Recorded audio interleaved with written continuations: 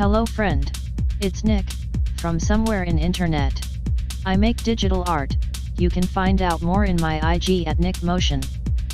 Today I will show you techniques I use to make something like you see on your screen. I will use Cinema 4D R20. I am sure that you are clever enough to find how to make it without field system. Let's get to start. Go and find out how tracking technology works. I will provide basic info for shooting footage. Your shots should have a good contrast between light and dark areas, eyes, nose shadows, eyebrows, mustaches, and small skin details help to get good quality tracking. In order to understand shape depth and world position of scene, 3D tracking solver need parallax information, the shift between points or objects located at different depths in space. Apple uses HEVC codec for videos and devices, which may work no good with Adobe or C4D. Convert your footage. I use Handbrake. You may have 20 seconds of good tracking out of 60 seconds footage. Your frames per seconds must be consistent all the way to the end. Check before render.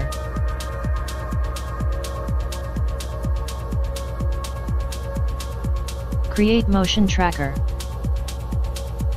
Set path to your footage. Change footage resampling to 75%. Go to 2D tracking tab. Set number of track to 500. Create tracking points every 50 frames.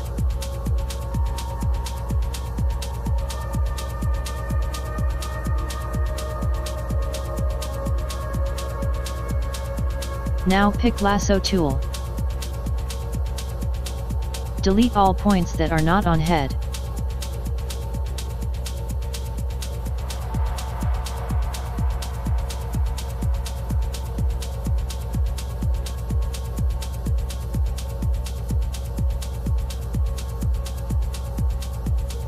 Good. Now launch auto track.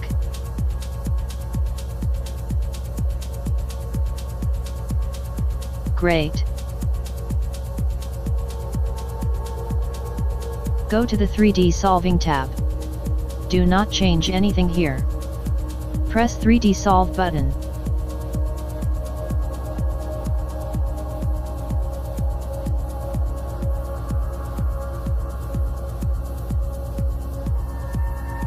Here you go, we got our moving camera.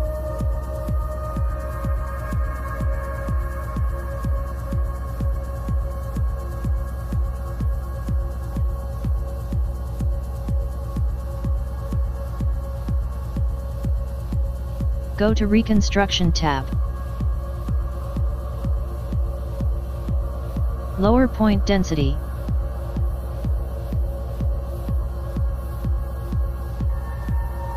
Turn off filter small groups. And press generate point cloud. It take 15 minutes on my machine to get through these process.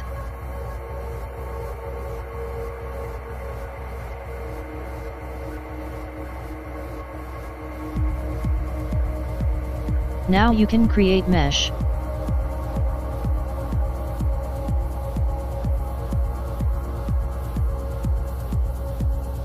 We need to clean up our mesh for further operations.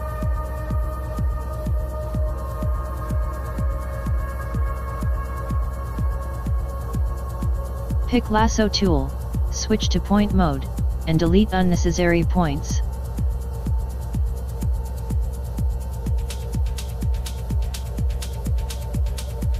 Okay, good.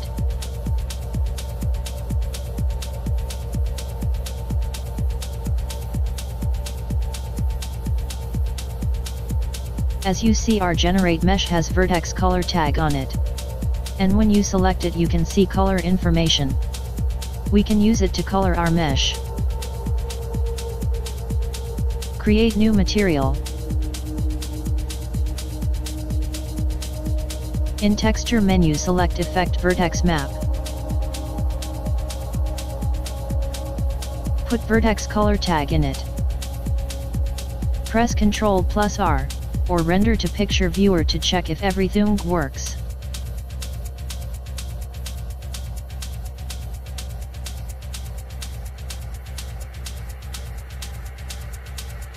Now let's enhance our material.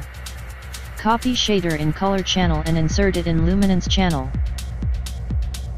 Switch mix mode to multiply, and use it to mix color and luma channels. Go to reflectance channel and delete default specular effect. We don't need it. Add Beckman layer.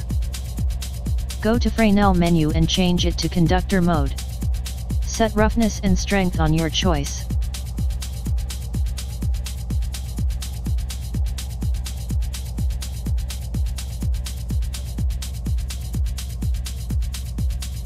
Add another Beckman layer. Do all the same, but change Fresnel type to dielectric.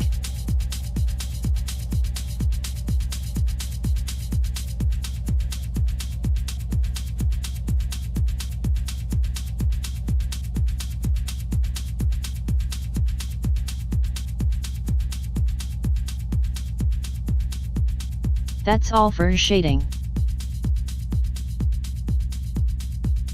Select Mesh, and holding Shift create Displacer Deformer. Go to Shading tab and create Noise. Go to Object tab and crank up the height parameter.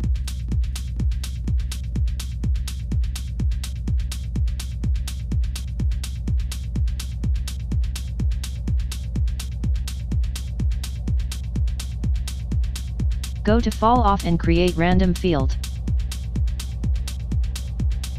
Then select Field, and in Field tab change Random Mode to Noise. So we have more control over it. Crank up the scale of noise and animation speed.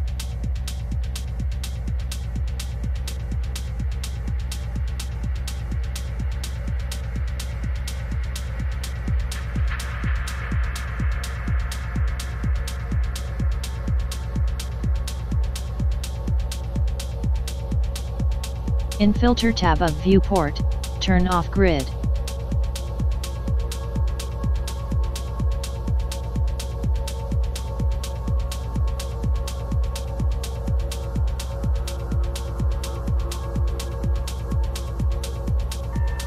Go back to Deformer Fall Off tab and create Curves effect, to remap field strength.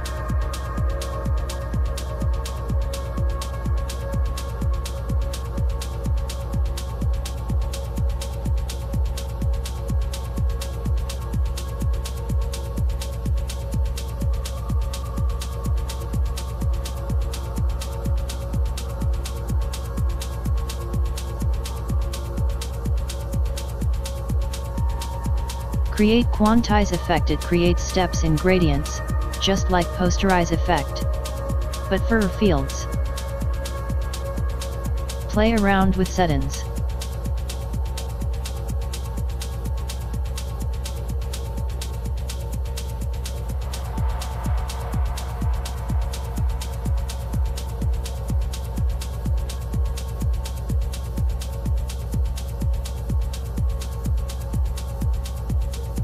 Select Mesh, and holding Shift create PolyFX. Put it under Displacer in hierarchy. Then select PolyFX. And holding Shift, create Plane Effector. In Plane Effectors Parameters tab turn off Position, and turn on Scale. Set it to -1. We can create additional viewport. For better workflow.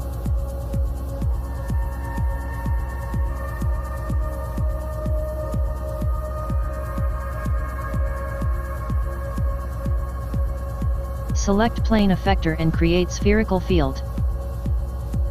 Adjust position of field, pulse will start from its center. As you see now we have glitches and artifacts in color of our mesh. This is because we forgot to switch our vertex color tag mode from points to polygon. Oh no! Keep in mind, this feature can work differently in other versions of Cinema 4D. Back to our spherical field. Make it bigger. Radius of sphere need to cover all mesh. Radius equals length from center of spherical field to the point where geometry ends.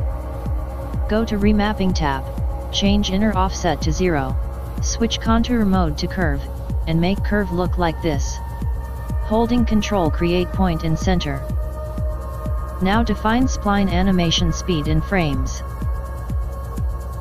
I will set it to 25. Means that curve will make full cycle of offset in 25 frames.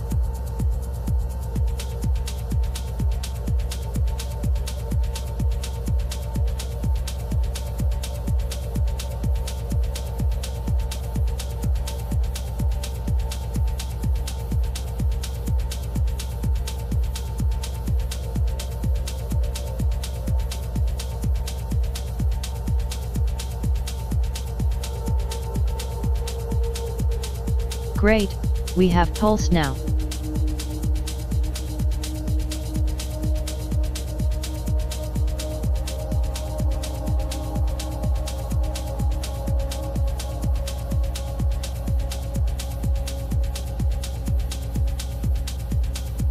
Select mesh and holding Shift create formula deformer. This will add cool floating movement. Play around with bounding box shape, thus you define animation shape and speed.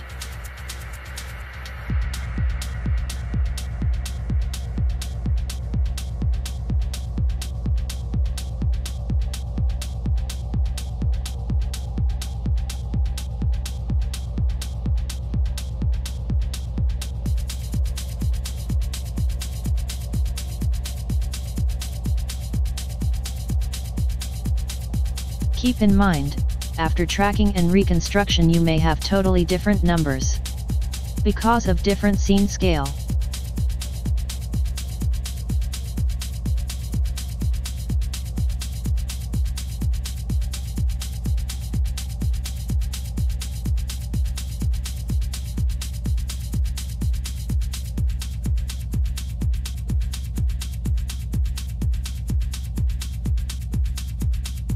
Now, before we get to using nulls as part of design, we need to clean viewport from unnecessary elements.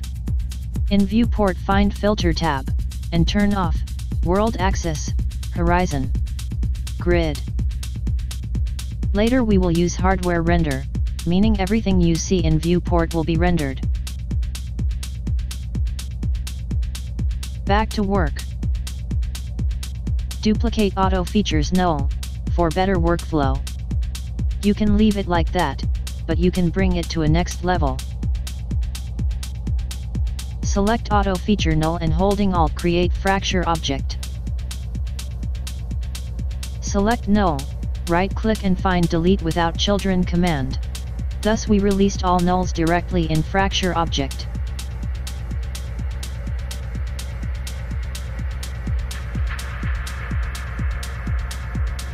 Select fracture object and create plane effector. We will use it for coloring and animation. Turn off position for now. Go to fall off tab and create random field. All we need to do with it is change mode from animation to color. These two little icons next to name of the field. You can use one field for both animation and color. But I find it more comfortable to work with when I separate them.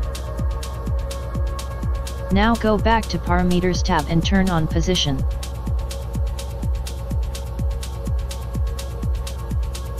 And create another random field in animation mode. Rename the fields accordingly so we don't get confused.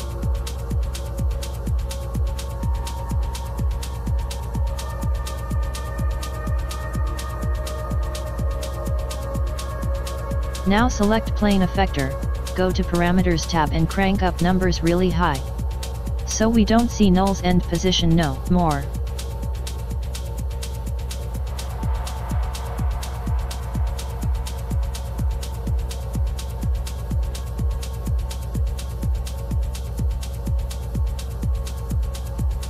Create Quantize Effect. Keep in mind, effect works on everything below in hierarchy. Put color random over it. Play around with settings. Create range map effect, use it to define number of nulls we see. Don't forget to put it under quantize effect.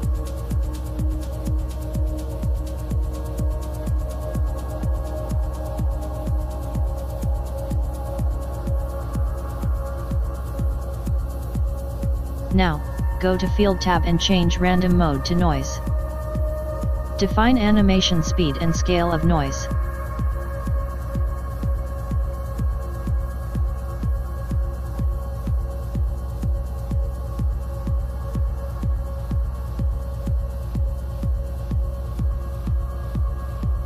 Go back to falloffs and adjust remapping. Wow!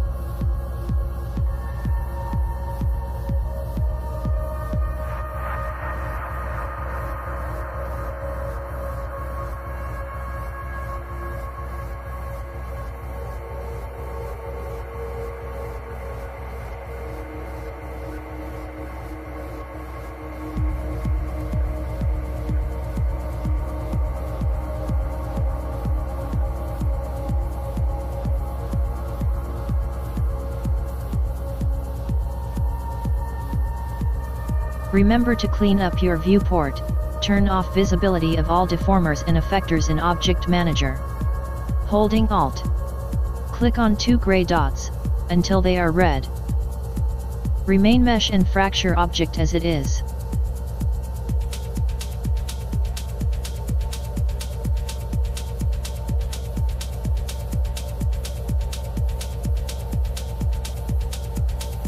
Render. Open Render Settings.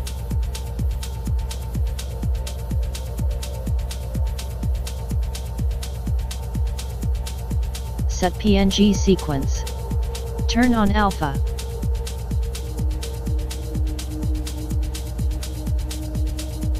Change Renderer to Hardware Render.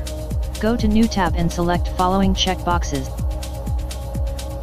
Anti-aliasing for 2, Super Sampling 2x2. Define file path.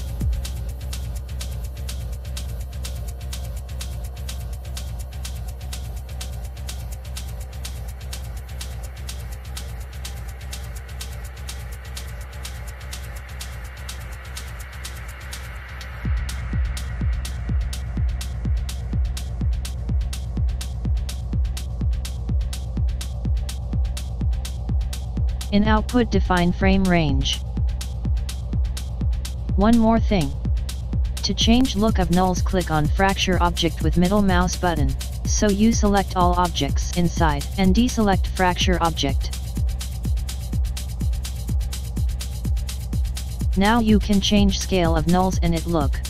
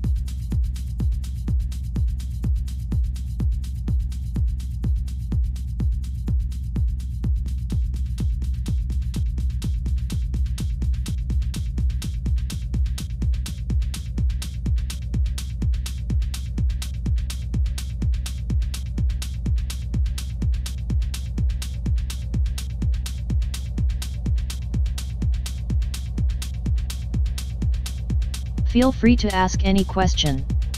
I would love to see what you come up with. Use this hashtag on social media. And tag me. That's all, folks. Thank you for watching. Hope you learned something new. And remember, respect the chaos.